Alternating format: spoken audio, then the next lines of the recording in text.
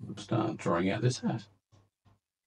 Now, once again, have to be exact.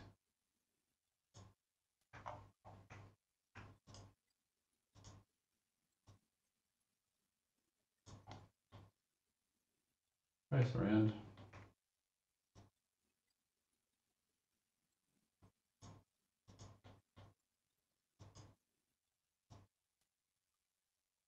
I'll skip forward so you don't have to watch me tracing around an image.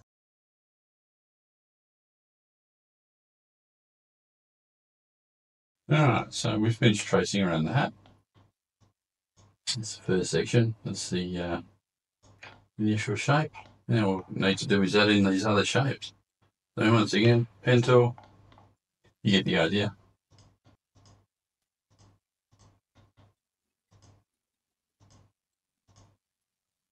So, draw the hat. I'll speed up this video again because you don't need to watch me trace out a hat.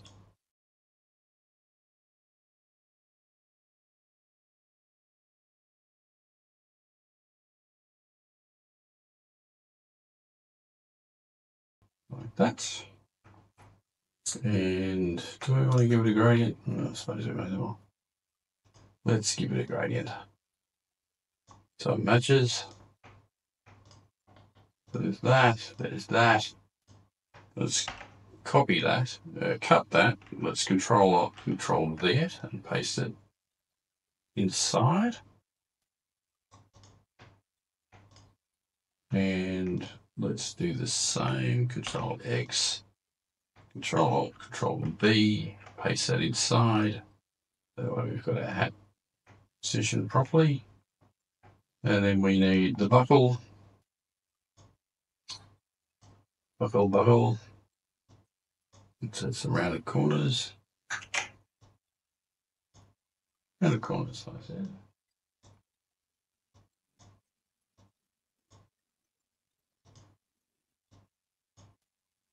Give it a colour of orange.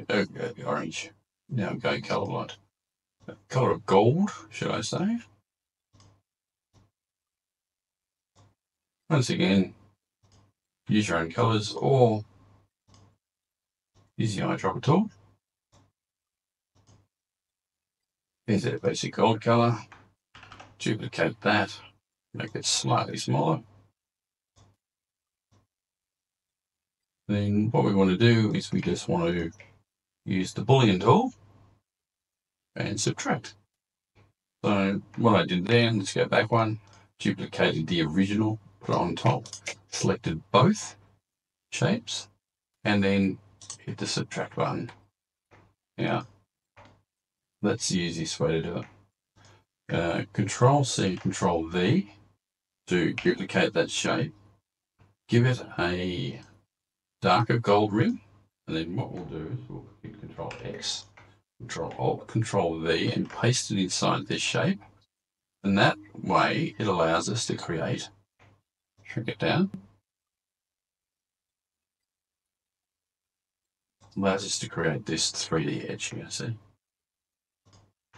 So, nice and simple. What are we missing? So we're just missing this part here.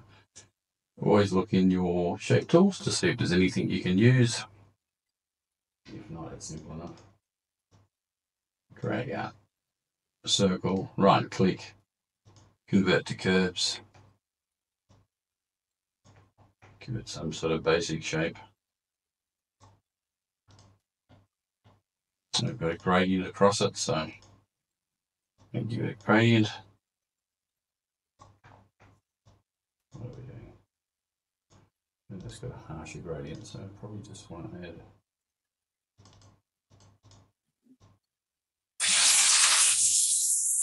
a couple of these and bring them close together. You'll get a harsh line, see?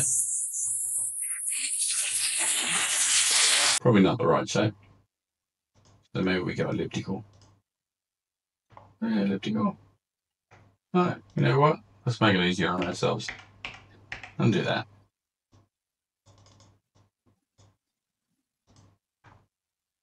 Control C, Control V, Control X, and then Control Alt, Control V, and paste it inside.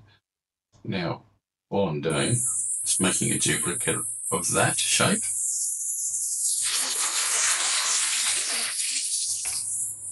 Inside, just so I can get that shape.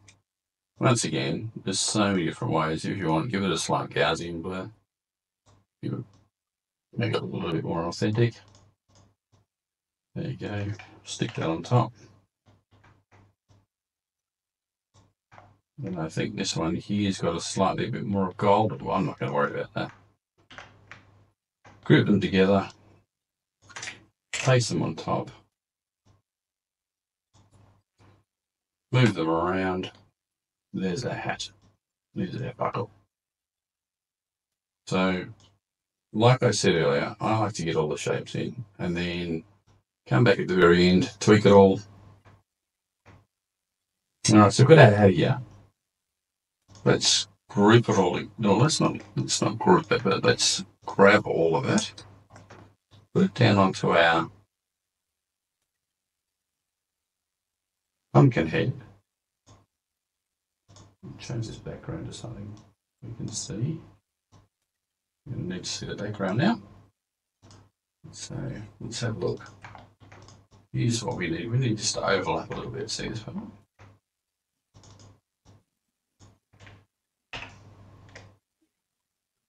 So, cut it out. Paste it in. What are we doing? We need to paste it on top of. Paste it on top of our pumpkin head because we want this section to come over the top. Only just. So with that, let's grab our other groups, which are these two here. Let's paste those on top. Bear with me, make sure you're on the right part of the artboard.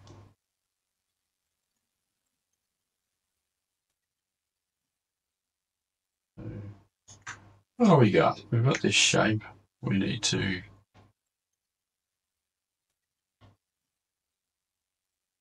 so we need to bring this up a little bit.